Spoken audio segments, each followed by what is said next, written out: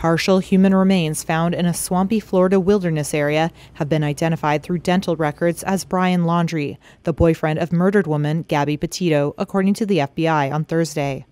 The remains were found a day earlier in an area where authorities had been searching for Laundrie since he was reported missing in mid-September.